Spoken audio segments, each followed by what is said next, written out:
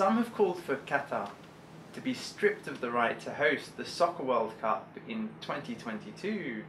due to the evidence that's emerged of the abuse and exploitation of migrant workers there in Qatar. Do you support those calls for Qatar to be stripped of the right to host the World Cup? Qatar is an interesting microcosm of a broader trend of migrant labor exploitation. And the journalists have covered this story quite well in Qatar, of recruiting of primarily South Asian laborers from Nepal, India, Bangladesh, Sri Lanka, who have traveled to Qatar and other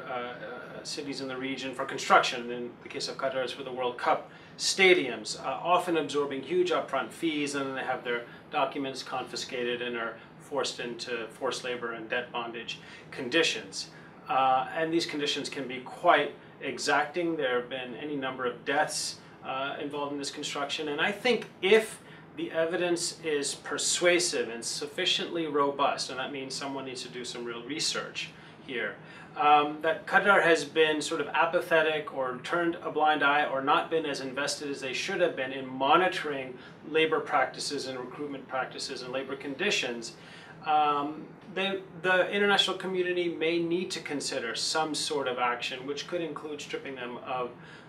the ability to host those games. I don't see that happening, to be honest, at this point in time,